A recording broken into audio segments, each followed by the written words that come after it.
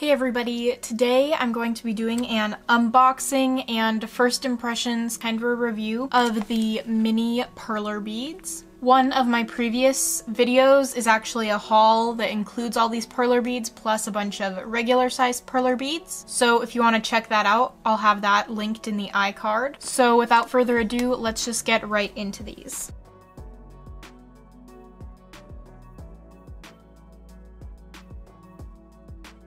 Okay, so this first kit, I don't know what it's called, the Neutral Colors Mini Bead Tray. So in here we have a peachish type color, a beige type color, brown and dark brown, and then we have gray and clear. I didn't even know they made clear mini beads, so this is super cool. And then white and black. And then the next one is the Cool Colors Mini Bead Tray.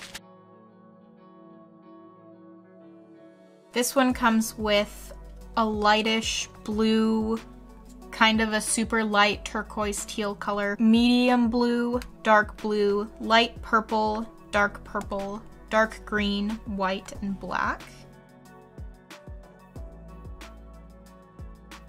The next tray here is the Warm Colors Mini Bead Tray, and it just has red, orange, a lighter orange, like a kind of neon orange yellow color, yellow, pink, purple, white, and black. It is so insane how tiny these beads are. I've seen them in the stores and stuff, but I've never actually bought any of them. But like, I haven't been to the store in a while, you know, because of the pandemic and everything. So I forgot how tiny these things are, and they're just so tiny and cute, and I am so obsessed with them. Something that's gonna be interesting is trying to iron them, because I honestly struggle ironing the big ones. Like, I always knock the beads over. So I bet this will be super interesting. So this is the Rainbow Colors Mini Bead Tray, and it just has red, orange, yellow, green, a lightish blue color, dark blue, purple, and white. And then the next two things I got are these packs of mini beads. I just got white and black because I know I'm gonna go through white and black like there's no tomorrow. So I made sure to get 2 extra packages of those, which these I'm not going to open up because I'm going to use up all of the beads in the bead trays before I break into these. And then I got this little kit that's 4 mini transparent pegboards. I really love when these types of packages open up really easily. So here is the ironing paper and the instructions. I love how everything about these are mini, even their instructions. So this is what these look like. These are so tiny.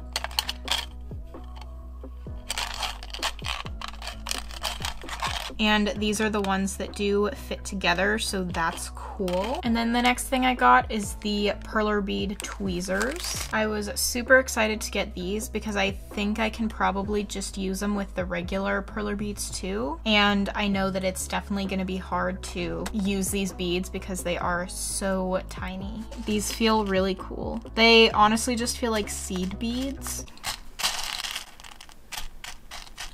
And I feel like they basically are seed beads. They're just meltable seed beads that are more of the tube-shaped ones rather than being the little round beads.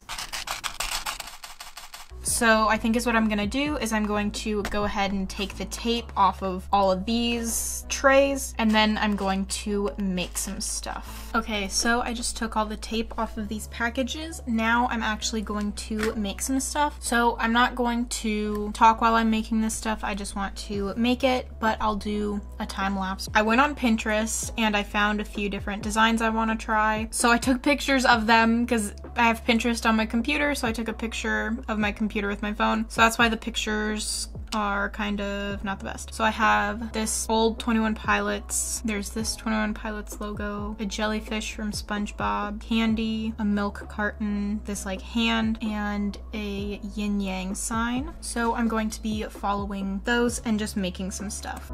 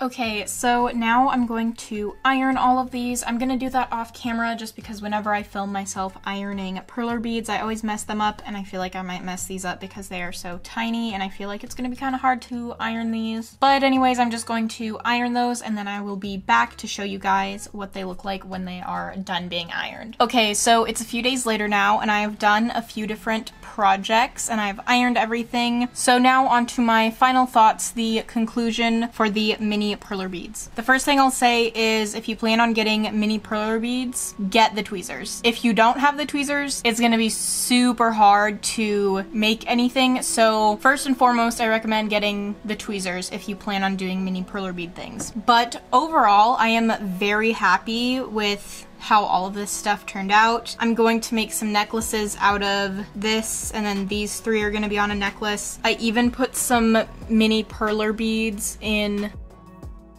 these little mini jars. I'm gonna turn those into something, and I'll do a tutorial for those, so those will be on my channel in the future. But yeah, I really love these. I highly recommend them. They're a lot easier to melt than I thought they would be. Like, they don't fall over a lot. One thing I will say is though, is when you're ironing them, if you like kind of move the iron over so that you can see your projects, they won't look melted, and then you put the iron back over it for like 5 seconds and then it's melted all the way down to the pegboard. So that is one thing that I'll say about these, is be careful when you're ironing them, but is what I recommend is iron them just enough so that they stick together, and then take them off of the pegboard and then iron them some more so that you don't accidentally melt your pegboard, but then you can still melt them down. I had a few of these curl up, so what I did is I just went over them with the iron again and then put some heavy books on them for a few minutes, and that made them flat, so that was really nice. And they do make pretty sturdy little things. I mean, some of the bigger ones are kind of bendy. This is like super sturdy though, and honestly I really like these. I really think that these are super great. I might even buy more of these and focus more on these than regular Perler beads, just because I love how tiny these are, so I can make all kinds of different cool projects with them. You know, I can make earrings, necklaces, all kinds of stuff, since these do make such small little things. This is one of my favorite things that I made, and I guess this is kind of like a sneak peek because I have an idea for a Halloween video that has to do with this, so you'll see that in October if I end up filming it, of course. But overall thoughts, just to wrap this up, if you're gonna use mini Perler beads, get the tweezers. Be careful when ironing so that you don't melt it down to the pegboard. If they end up being curled up, just run the iron over them real quick and then put something heavy on them for a few minutes. That'll flatten them out. And overall, I give these like a 9 out of 10. They'd get 10 out of 10, but it's just because they're a little bit hard to iron.